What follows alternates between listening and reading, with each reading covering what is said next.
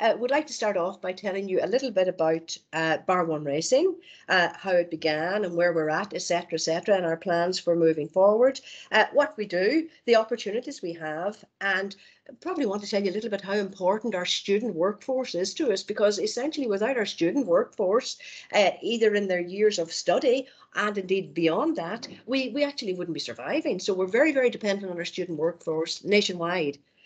So without further ado, we'll just take you through a little bit of the history of the company and we'll take it from there. Bar One Racing, based very much in Dundalk. The head office is here in the Ramparts. It's a family-run business. Barney O'Hare is the owner of the company. Him, his wife and his family are very much involved, very much hands-on with the company from day one. He started off 27 years ago with one betting shop in town. And it has evolved today admirably over the years and has expanded enormously in lots of different ways, which I'll tell you about as we progress. Barney started off in the bookmaking industry. He would start off actually on the race courses themselves, and he would have been in the leisure industry for many, many years. And then after opening his first betting shop, things started to evolve. And the betting industry and the whole sporting industry essentially has grown enormously over the years. It's growing from a very manual process whereby it was all working out odds manually and doing mathematics, longhand, etc., to now a very technology-driven company and a very technology-driven industry, which is even has been exacerbated even further by the whole impact of COVID. So because of the serious changes in customer behavior and what have you over the last number of years, we have had to look at different avenues, look at different ways, look at our whole digital end, look at our online end, look at our app. And from 2018, we've started to look at that whole area. So really a family business with great family values whereby our people are integral to our success. And Barney would have a great understanding of that and knowing that people come first, both sides of the counter, because if you haven't got a great team behind the counter or a great team dealing with your customers, you won't have a great customer base. So customer service and the whole family influence and the whole understanding of the values of our people is very, very important to us. So, oops, sorry.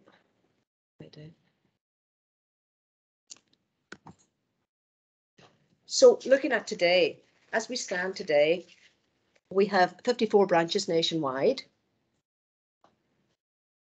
And that is from Donegal to Cork and from Galway to Dublin. And in those branches, we currently recruit and have in excess of 200 staff employed.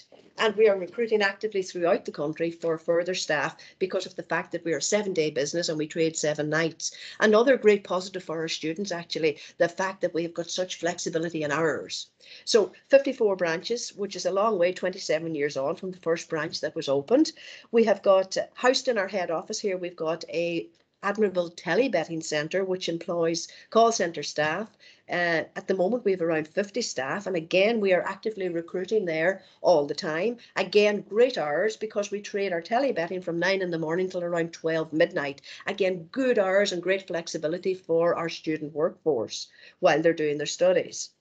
We've also, as I said, from 2018 launched our website, which we've now just launched our UK license as well, so we can now trade both the UK and in Southern Ireland. And that is a growing concern with us, as are all the functions associated with the website and the whole digital side of the business.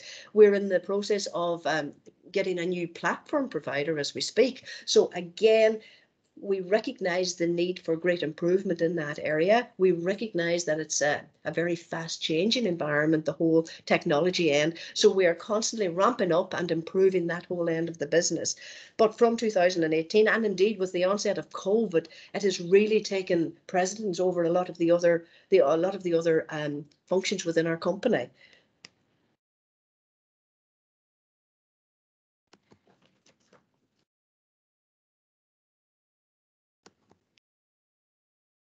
Okay. Just to give you a little feel as to our head office department. Our head office here is housed in Dundalk, and we have within the head office department, within the head office function, we employ in the region of 50 staff. Most of these are full-time employees, and they cover a wide variety of different roles and different functions. We've got the operations function. We've our trading and risk team, which Fergal, who's with me, will talk about in more detail later. We have our audio, our studio broadcasting, our social media team. We've our product and content team. We've our building team and our display team, which displays to all our branches nationwide, which displays to all our website. We, of course, at the hub of it all is our IT, our technology team. We are starting to build a stronger marketing CRM and a whole customer care team, which will become more and more prominent and more important as we expand online. We have an entire compliance team, which includes our security, which again, Fergal will talk about later because he's part of the security and compliance team. Of course, we've our accounts function and we've got our HR team. So there's lots and lots of different teams here that actually service our business. So all of these little black squares that you see here have got a team underneath them all, and those people every day are there to produce the content, to display the content, to manage the content that goes to our telebetting to service our customers there, that goes to our website to service our customers there, and that goes to our 54 retail branches. And the big thing to remember is these functions are very important because it's a very live, timely product. It's probably the most perishable product you'll ever deal with, because at the kick of a ball or at the drop of a service in tennis, the betting changes, and all those live changes have to be recorded, have to be managed. And whilst most of it is done now through automation, there is still a lot of manual intervention to get all that going. So this is just to give you a feel for the different functions. So really, people with business background, people with business degrees, people with stats background, maths background, social media, marketing, we will need them all, and we will want people like you to join us. So this is just to give you a feel for what we're actually at and what we're looking for. And this is what it takes to service one of our betting shops, not alone all of them, and not alone our online and our telebetting.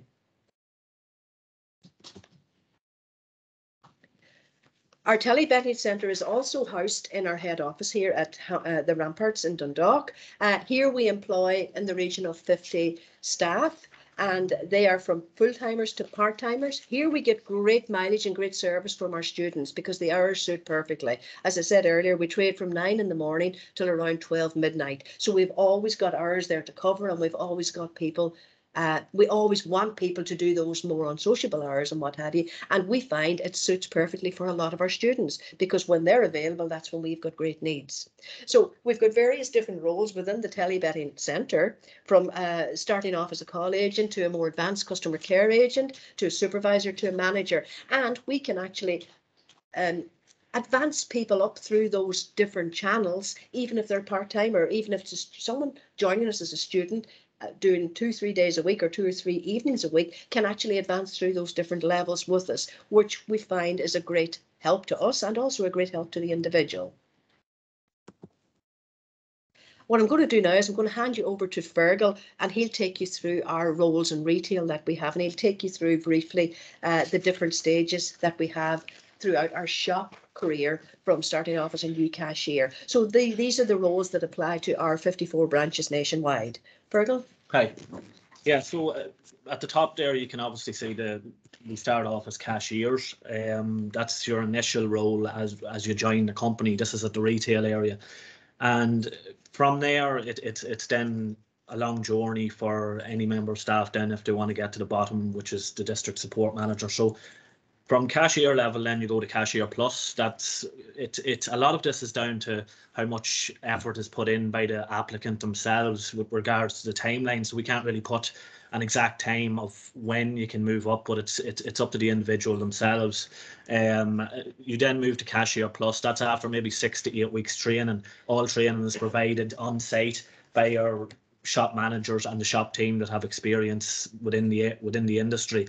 From cashier plus, then this is from your cashier to your cashier plus level, or the levels that really help you whenever you're in a college. When you're working in college and you want to supplement your college life with regards to working in the industry, with regards to, there's so much to learn now that your cashiers and your cashier pluses at that level, you're working weekends, you're doing hours that suit the college lifestyle, if you will.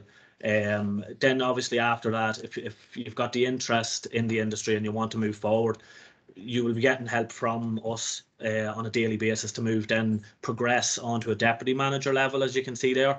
Now, a deputy manager's level, then you're obviously increasing your responsibilities on a daily basis. So when the shop manager's not in the shop, you will be in total control.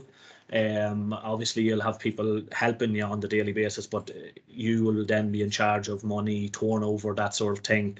After that, then the shop manager, if you're a deputy manager and you build up a lot of experience, the shop manager area then will become available to you. As Heather's already spoke, we have a lot of retail opportunities, ranging from some quieter outlets to some major outlets throughout the country. So dependent on how far you're going, you will start in the quieter ones and build your way up then to a senior shop manager. Senior shop managers would be considered somebody that has experienced a lot on the daily runnings of things in the shop, which is really varied. You're dealing with customers all the time. You're dealing with a shop staff that you have to do maybe rotas for. Your people skills are really tested then to become up to that level. You're dealing with shop turnover, how to increase shop turnover, that sort of thing. And as a senior manager, that comes into play. Obviously then at the bottom then you see district support manager. At that level then you've managed a shop for a long time, you're aware of the ins and outs of how to run a shop on a daily basis, but then you're also then in charge of a certain area, so you could be dealing with anything up to 20 shops on a daily basis.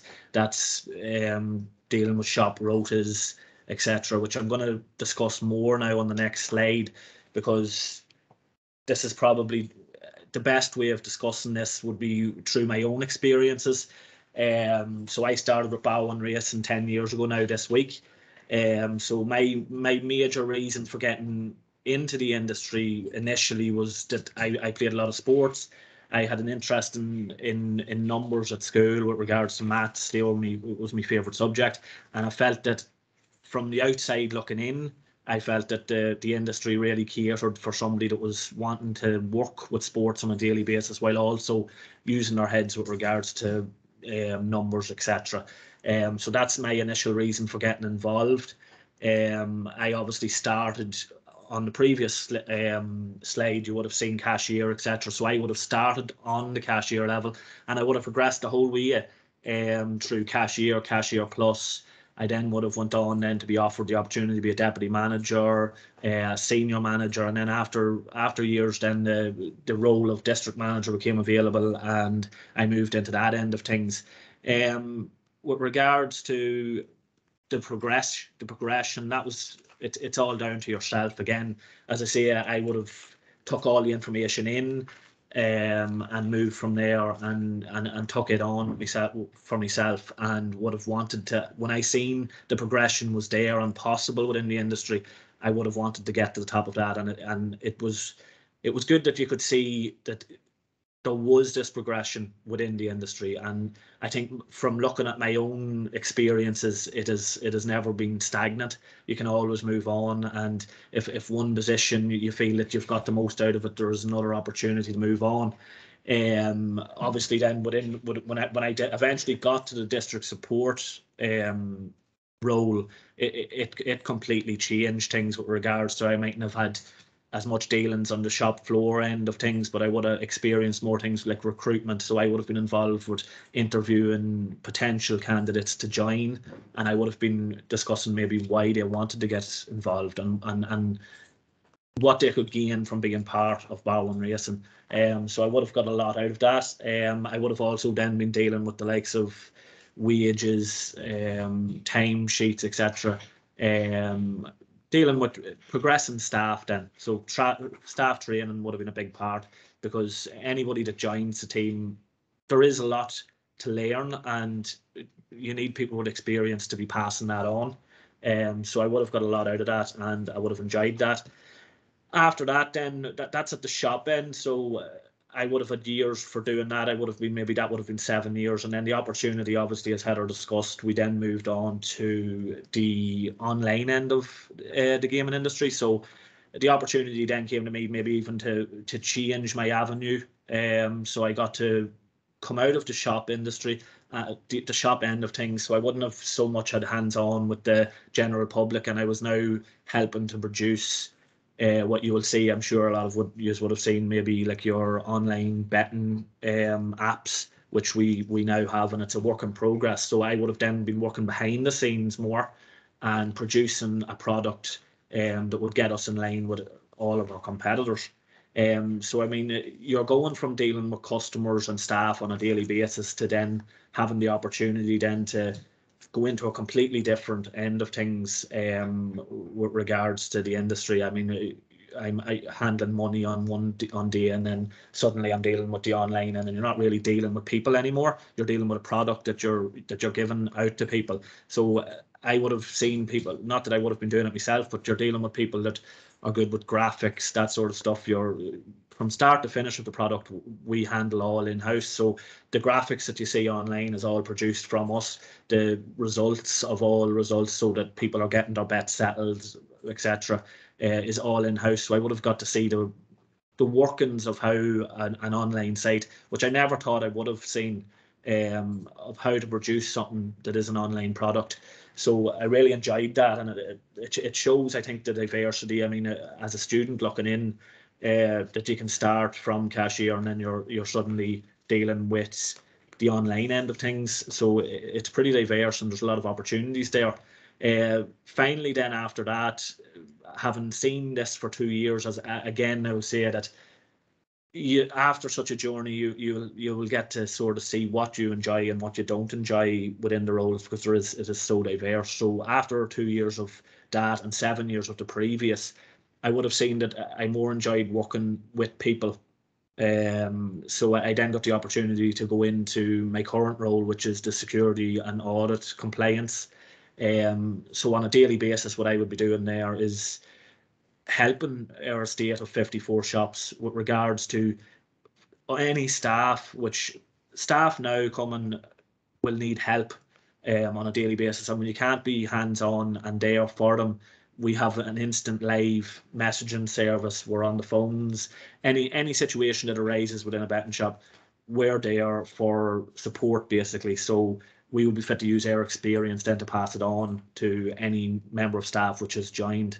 So I think, from speaking from my own journey, as you can see, I'm with Bar One Racing 10 years, and I think I've got to experience most things, from starting out as a cashier the whole way up to working with 25 shops all at once, and then the online end of things. And now I'm full circle, and I'm back helping people that are starting in the position that I would have been starting in.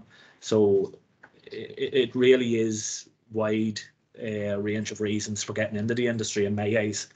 I'll now just go on to the next example. As I said, I got into the industry because of my interest in sport and numbers, and although it is a big advantage, it's not a necessity. As you will see here, one of our senior shop managers is with us for 8 years. Nicole is now managing one of the busiest shops in Ireland, and as she will see in her own words, her initial reason for getting into the industry wasn't because she had a huge interest in sport or numbers like myself. Her reasons were for interacting with people, being involved in a fast environment. It's never a dull moment. If you're within a busy shop, people that know the industry or maybe have been in betting shops will have seen that it is all go, and you're dealing with live races all the time. So you have to be switched on throughout the day. So my reasons for getting into the industry and Nicole's would be completely different, but at the same time we both enjoy it. So it's not set to one person of what they really like. It's so broad. This is an example of that.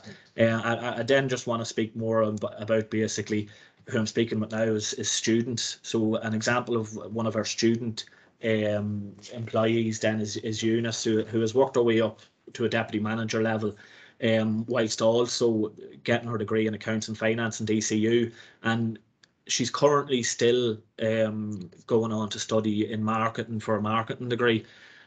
So I think Eunice is a good example for people that I'm talking to today with regards to, she has used this industry for to subsidize her college life. So we're obviously a lot of hours in our industry with regards to, you're working from, the shops are working from 9 in the morning until 9 at night in some cases, and these hours are good for people in college situations with regards to the flexibility. So you will get your college work done, you'll get your studying done, all that sort of stuff that is obviously more important to use, and then you will come and you'll also experience the working life with regards to dealing with people on a daily basis, and also getting new experiences, getting new skills on a daily basis. And Eunice is a perfect example of that. So it shows that we are an industry which really is good for student life,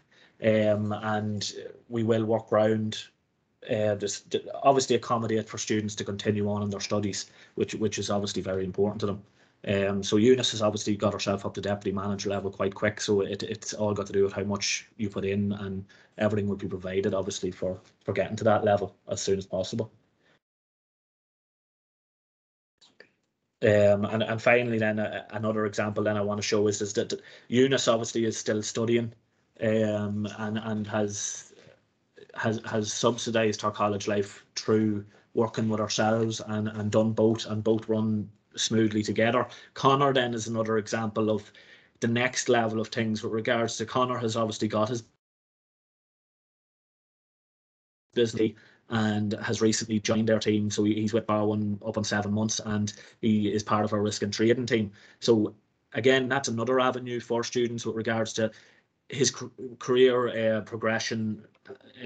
Starts in one area, and he's using the degree that he got from college to really help the company grow.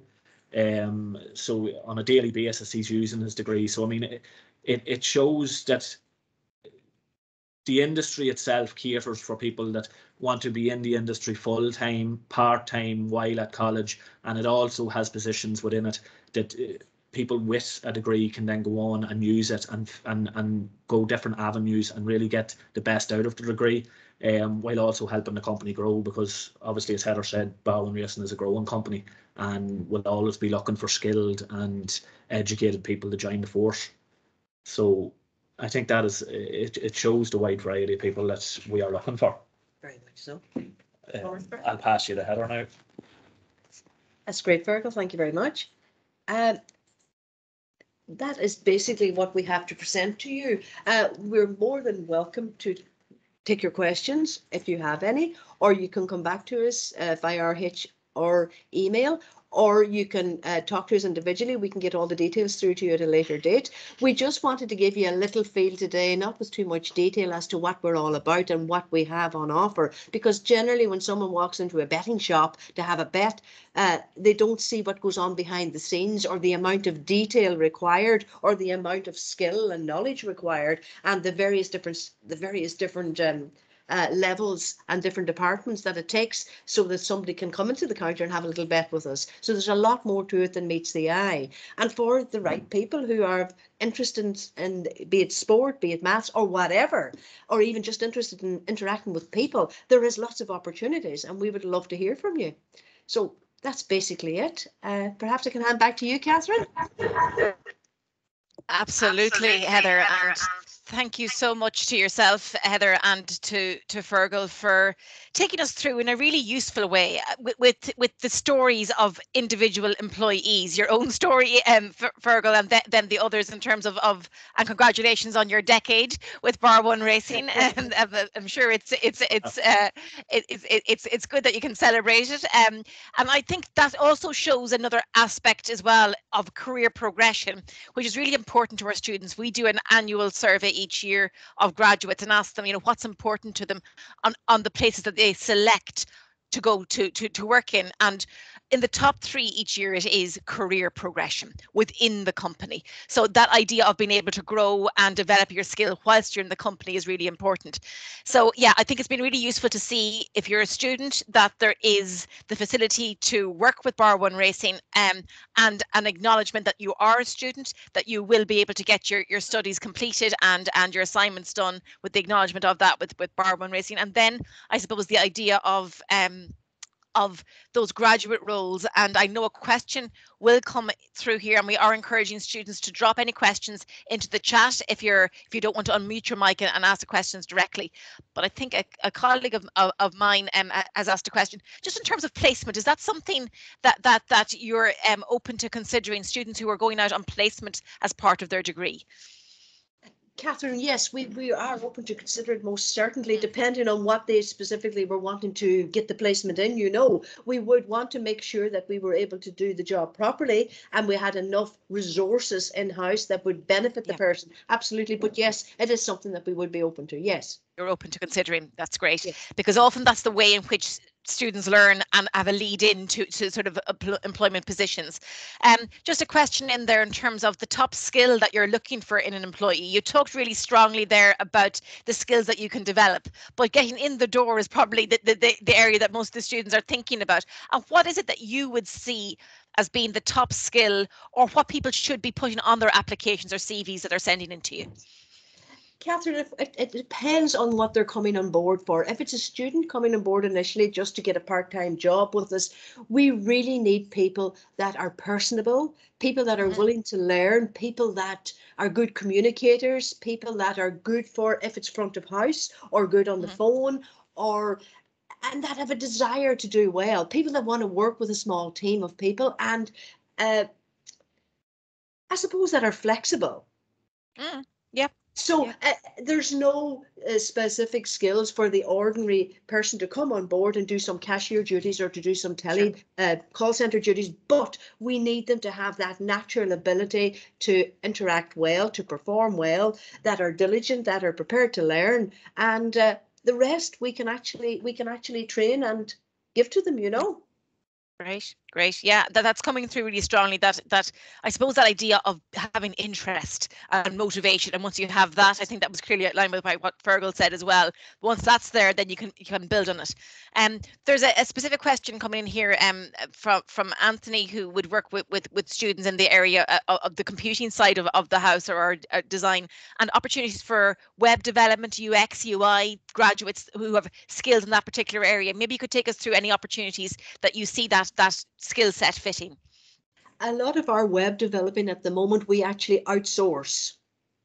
So in terms of that developing, as our team gets bigger and as our online gets bigger, absolutely there will be opportunities there. But at the moment, because we would outsource a lot of our back end work and a lot of our project work for the development side, in-house we don't develop at the moment. But as we get bigger, yes, those opportunities will be there. Right. Okay. I suppose the other question then is around applications. So email hr@bar1racing.ie. Is there sort of a cover letter which you're requiring, stating the type of position you're looking for? Maybe a little bit of detail on what you think would be useful for students who are whetted their appetite by listening to you today. Yes. Get your CV in, give us a little cover note confirming what you're available for, first of all, the hours that would be ideal for you. As I said, we are a 7-day business. We trade from 9 in the morning till 9:30 at night in the retail. Our telebetting is from 9 in the morning till 12 midnight. So it's just giving us a little bit of feel about what you are looking for, first of all, and your availability. Are you available 3 days a week? Are you available weekends only, etc.? Because essentially we need people any day out of 7 days. Essentially, that's what we're looking for. So a little bit about yourself, a little bit about your previous work experience. That's essentially what we need. We will come back to you then accordingly. Great. Just get in touch with us. That's the big one, Catherine. Okay, and I think that's what we'll spread the word about. Just it's occurring to me that some of that maybe exposure or opportunities for training within what you do as well? Maybe induction and maybe somebody who's saying, like, I don't really know much about gambling myself, or maybe putting bets on. Do I need to know the world in order to get into it? So maybe you could give us maybe an insight into the type of induction that you might provide. Catherine, you really don't need to know very much about sport or about betting. Absolutely not at all. We do provide full training from day one. There's training manuals, there's online training, there is, you're taking through your induction. The first 4 to 5 weeks, you would be shadowing someone completely during your training. When you're confident and when we're confident, that you know what you're doing, you would then be let loose. So there is no essential requirement to either know about or have an interest in sports or betting. We do provide the full training, but what is required, that when we give you the documentation and when we take you through the daily briefs, etc., that you're willing and open and want to learn and want to know more, because it's the type of environment you have to have an acquiring mind. You have to be a bit of a sponge. You have to take it on board, because it's such a live environment and there's such a lot of product going on around you that's constantly changing. It's very fast paced. Yeah. Okay. And that will appeal to you if you're listening to that. You'll know if that's the type of environment that sort of excites you and you want to engage with. There, the question always comes up, and it's around payments and rates and salaries and that type of thing. So just a question has come through on maybe even just the hourly rate for the cashier, or generally what you could say about salaries and payment. Cashier hourly rate starting, we start at $10.50, but however the cashier is, and then if you work Sundays, there's a premium payment. The cashier assessment, then upon completion, you go up another grade, and then if you go to a cashier plus, you go up another grade, and deputy manager, etc. So there's several steps on the ladder.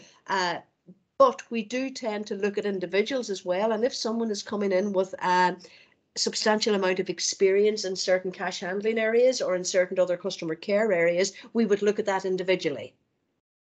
Perfect.